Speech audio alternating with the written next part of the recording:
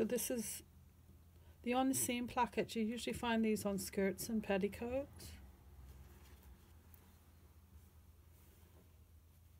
And you'll choose your length of your opening, usually about 6.5, 7 inches plus your waist allowance. You can make them longer if you choose, depends what you're doing it. And you can stagger where your openings of your petticoats and skirts are, because you don't want them all piling up on top of each other, so you end up with a big bulk all at the back. So you could do your petticoat at the front and then your skirt at the back, and that alleviates the bulk. So you can play with where you want your openings to be.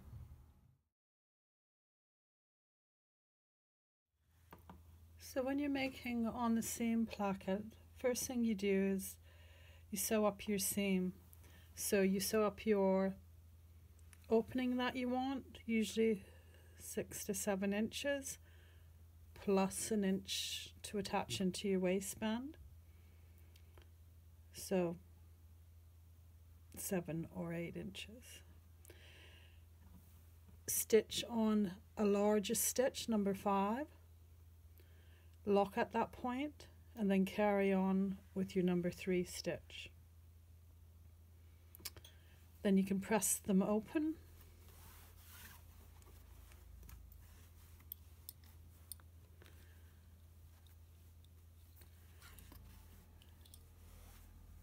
Overlock your left hand side and open up your number 5 stitches up to the locked section that you have.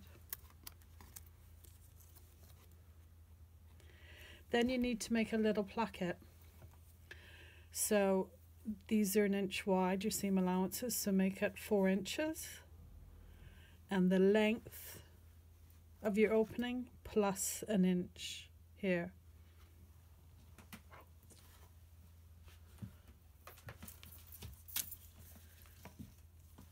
So this is where your opening is, and we're going to go down to this point here. So you fold your placket fabric in half and just stitch a small seam allowance on one end. Then bag it out to the front.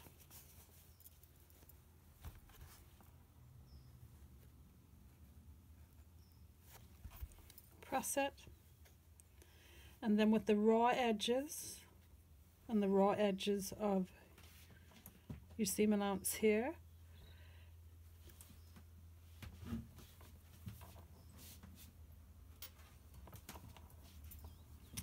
and remember you're going 1 inch past the opening, you're going to line up the bottom with the 1 inch below and line up this folded edge with the overlocked edge.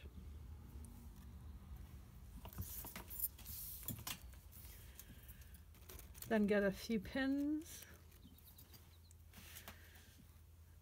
pick up all your raw edges here,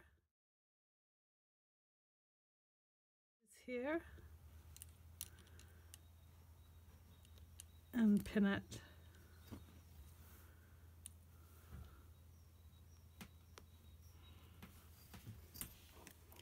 Make sure they're okay. So that's even. And this is 1 inch past the opening. And then you flip it over and you will come and machine in this crease, and you'll have to come around your previous stitching where the opening is and stitch beside it. So stitch that all down, so in the ditch of the crease till you get to the stitching, and then you'll have to go just slightly beside it to the end of your placket. So they're all secured together.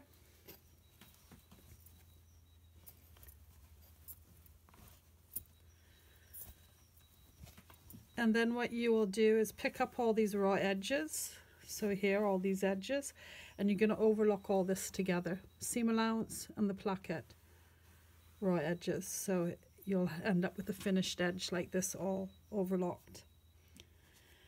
And then on the left side, just where the opening is, this will be a weak point. So just where the opening is, you'll pick up your seam allowance and the placket and stitch from the stitch line across here. That supports it there, gives it some strength. So that's your placket. So this is the front of it, and you can see where you stitch across at the base, and that's the placket underneath. So the top would get caught into the waistband up here, and then you can put your fastening, and sometimes depending on how long your opening is, you can pop a couple of poppers there if you've got a long opening. And that's a placket on the seam, so it's hidden behind the fabric, so you can't see what's going on underneath there.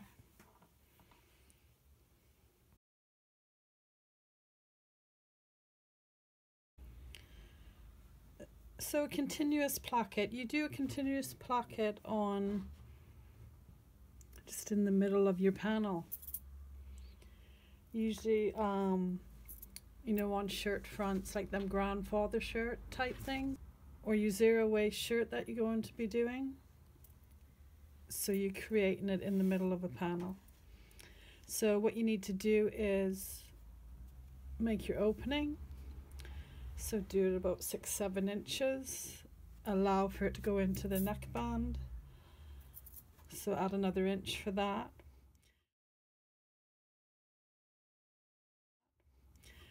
Draw your line, make sure it's on the straighter grain, and then if you come along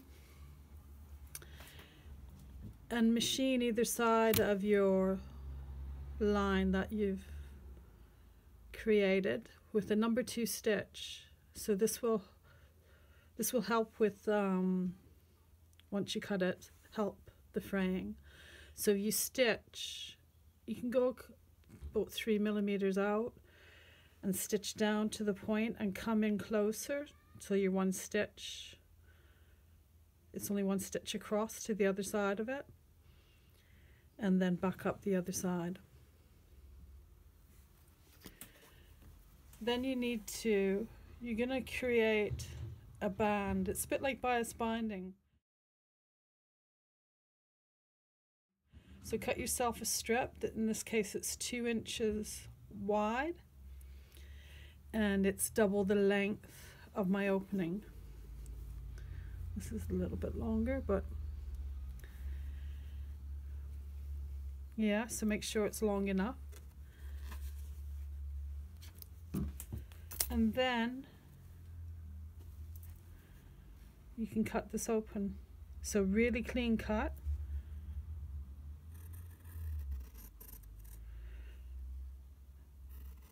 Cut it to the point, right up to the point, but don't cut through your threads.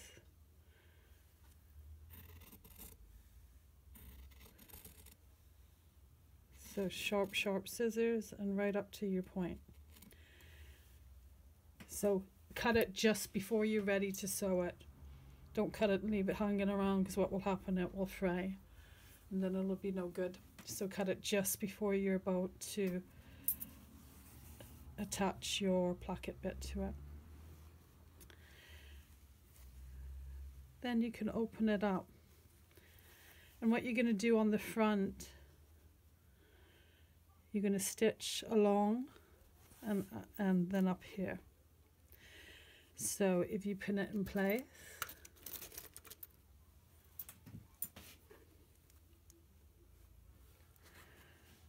so I've machined this to the left of the guiding stitch line. Down here I've left my needle down in the machine, and then I've shifted this so I don't end up with a pinch mark there, and then carried on. And then once you've done that,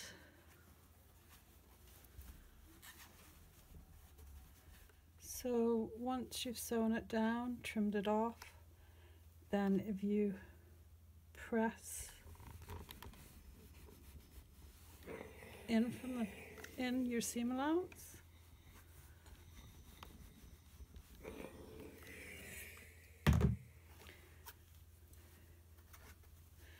Bring it into the inside, and what you're going to do is you're going to bind it like you do your bias binding. So if you turn it, and then you want to catch that stitching underneath there. So if you press it,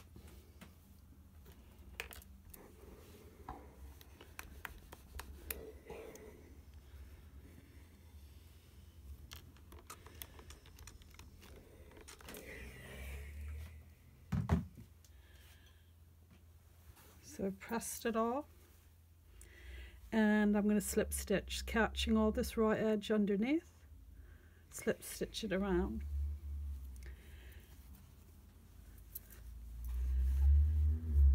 And then you turn it to the inside,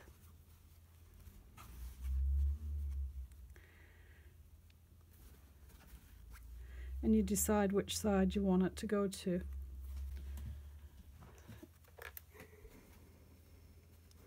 So press it once after you've hand stitched it.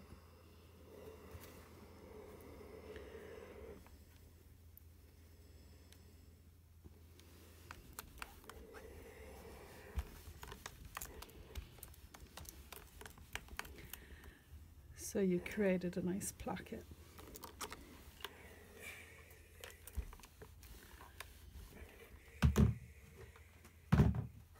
And then on the inside here, this is a weak point, so you will come and do a diagonal stitch from this point to here. So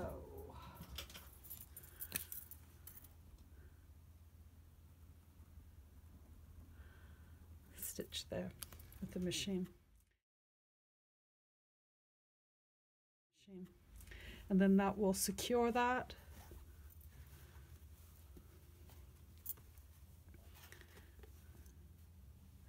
And you can have it to either side that you choose. So man or woman's. One at that side. Yep. Just press it back.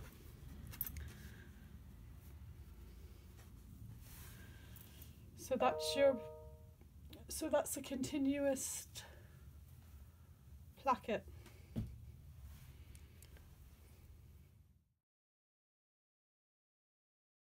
So this is the sleeve placket that we're gonna make. This one is, the opening will be 5 inches, half an inch to go into the cuff, and the actual opening will be 4.5 inches. So this is a little template I've created to make your life easier.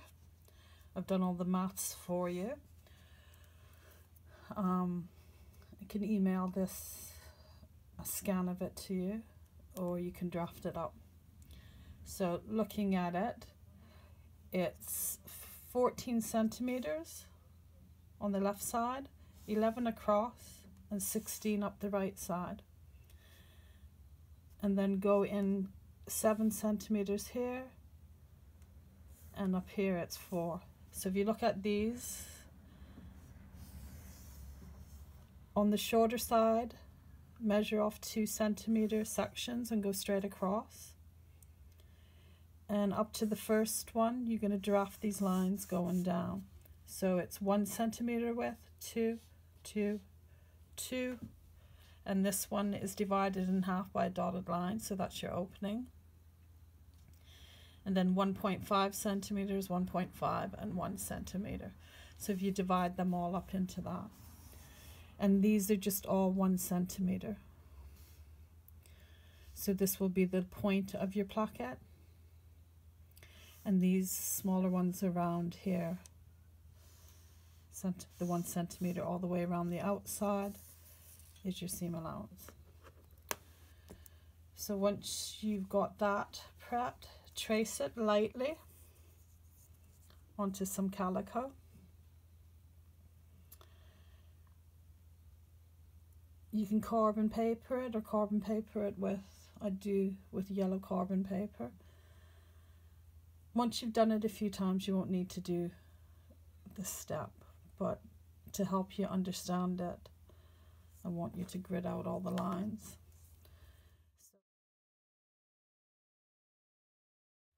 So once you've traced it out, cut it out.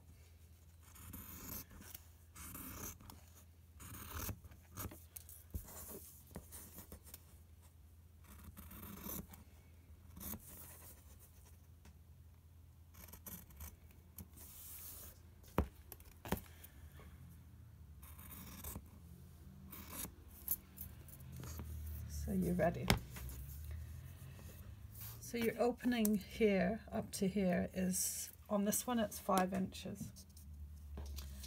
So by the time I finished it and added my cuff, it'll be a 4.5 inch opening. So you need to decide how long you want your opening, so it won't always be the same. So you got a deeper cuff, you could do a 3.5 inch opening plus your seam allowance. In this case, we're going to have a 4.5 inch, so it would be for a smaller cuff. So you need to decide how long you want it for your project that you're doing. So on the inside of my fabric, I've created my opening.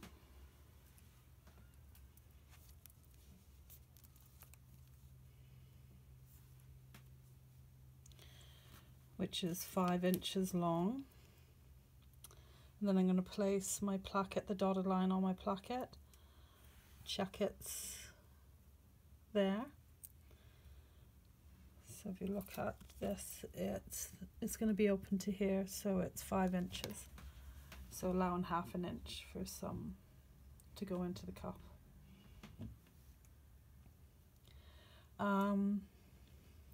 And then what I'll do, I'll come and stitch on a number 2 stitch around here.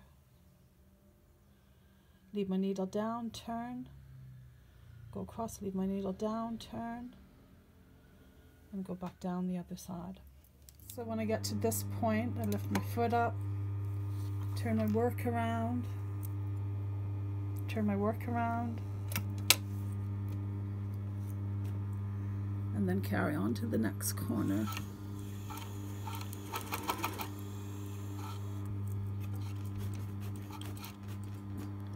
Just use your wheel by hand so you don't go too far. Foot up again and turn, foot down, and then carry on.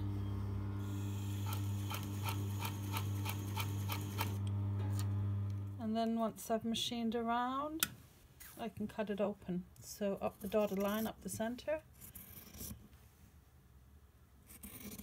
come to that point, and then just cut to the corner. Don't cut through the threads. Make sure you put the tip of your scissor there, sharp scissors, and clip. Don't clip through the threads. Don't go like that because you might go too far.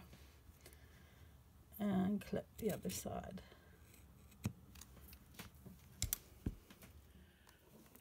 So your next step is you cut it open, iron it, them sides in, give that little end a little press in, and then turn it to the all into the front.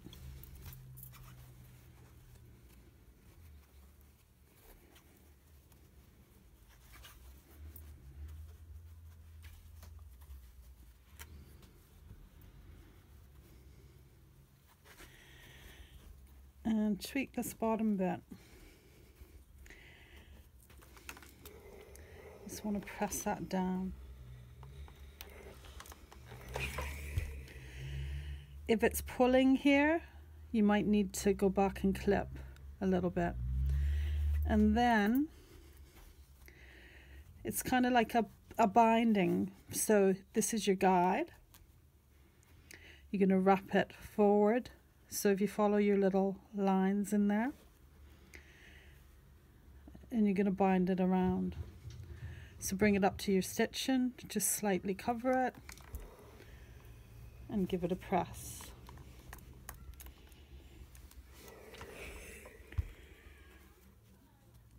Same on the other side, push this forward.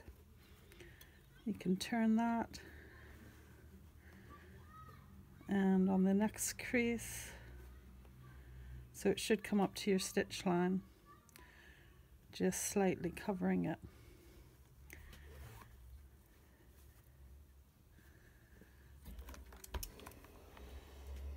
And press again.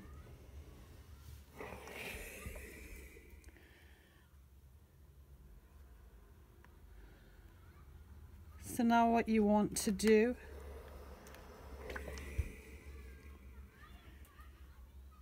is you're going to come and machine down here.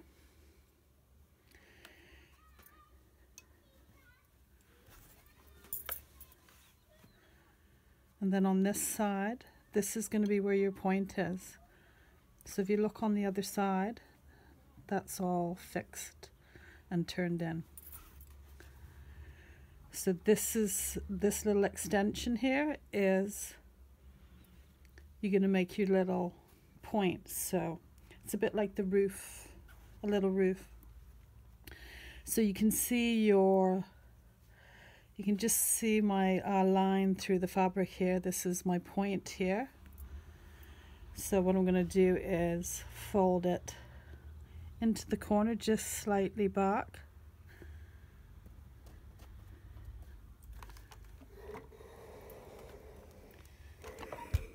Like that, yeah, and then back down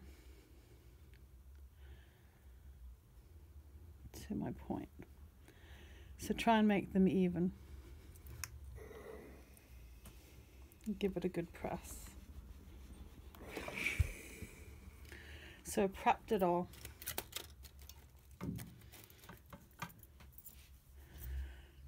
So you can see. And what I'll do, I'll come and stitch down here around the point and back up, but I only want to come to see where this line is here. So I'm going to pop a pin there so I know this is where I want to stop. So I'm going to stitch around here, around there, there, and then just come to where the pin is and then go straight across. And that will secure your placket. So I'll go away and do that. So I've stitched down the side here and I'll come to the first corner. I'll come to the first corner and leaving my needle down. Lift my foot up and I can turn. Make sure that the little fold isn't peeping out. And I'm going to stitch around here, stop, turn, and just before the pin, stop, and then go straight across.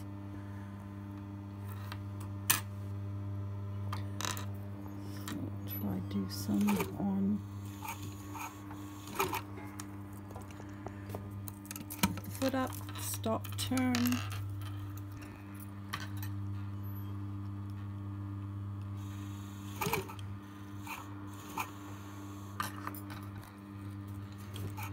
You use your wheel as you get. Stop, turn, and then back up.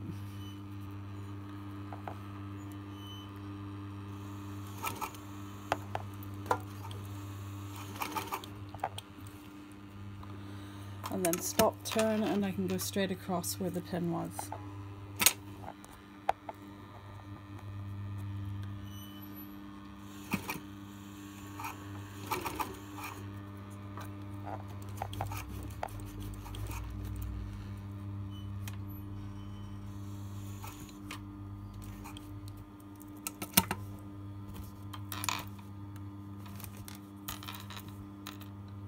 This is your finished placket. It's a bit hard trying to film and sew at the same time.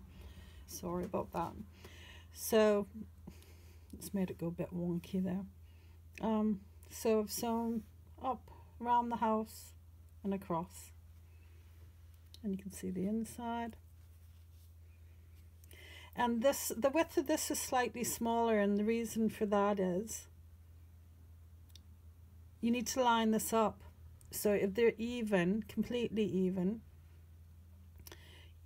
there's a danger of when you top stitch this, that you might catch this underneath. So hence the reason for just slightly making that side a little bit shorter. Because if you're pulling it out like that, you might shift this out of line. So that's how I do it. So that way you can line it up really straight and there's no danger. Can you see where the stitch line is? It's left you a few millimeters of space to stitch without hitting this. So stitch up around the little house and across. And that's your shirt placket. So the length that you want to make it, that's your choice for whatever project you're doing. Yeah, sleeve placket for you.